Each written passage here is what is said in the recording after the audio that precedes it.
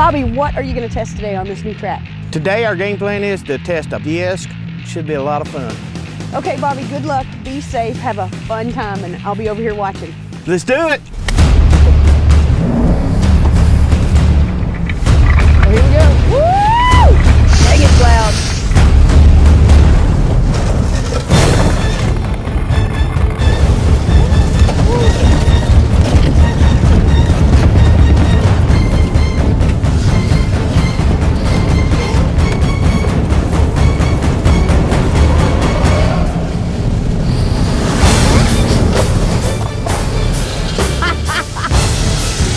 He's trying to hit those blocks.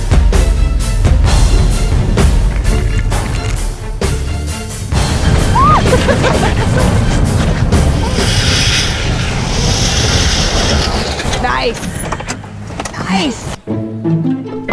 That doesn't look too important. Nah, we didn't need that. Nah, no way. you don't need that.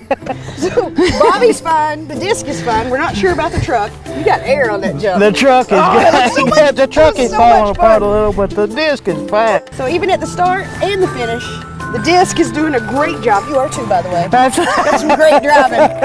But the product is working perfectly. Yes, it is. It is. I mean, the problem here is it's flattening out your track. You had some nice jumps, and now they're nice and level and smooth. And is that what you really want on a track? Oh, if we have to, we'll If we turn have to. sideways. Testing, after fuller review, we see just a little bit of bending back here in this boat, which allowed the hanger to go back a little bit. That's the bearing which it rides.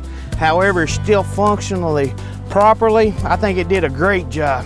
And still can disc up your field later this fall. Absolutely, I think it's above expectation actually. As much abuse we were just giving it and taking out the concrete blocks over there, and that's what did that.